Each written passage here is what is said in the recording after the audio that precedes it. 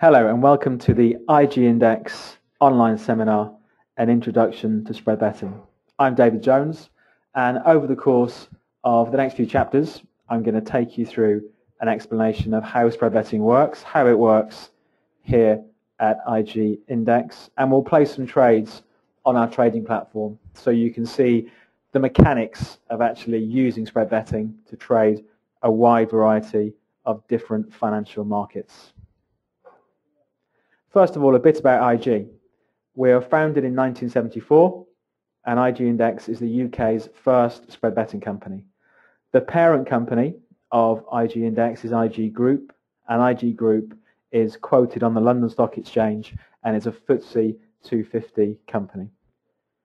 We're regulated by the Financial Services Authority, and we are a regular winner of most of the major awards for our industry, such as the recent Investors Chronicle and Shares Magazine's Best Spread Betting Firm Awards.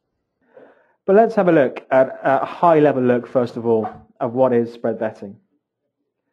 Put simply, it's a way to speculate on financial markets. Chances are, if it's a financial market you've heard of, whether it's a currency, a share, or a stock market index, you can trade it using spread betting.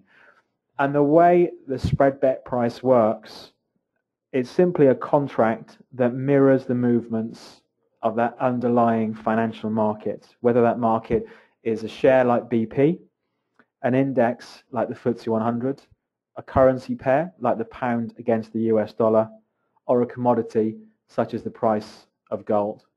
And on my screen here you can see various markets that I have set up in my watch list, and when you see the prices on those markets flash, it's the market updating or our spread bet price updating, because of course the underlying market is moving. So for example, at the time of recording this seminar, the FTSE was trading around about the 51-54 mark, up 43 points, 44 points on the day, and of course you'll see that updating as the market is moving around.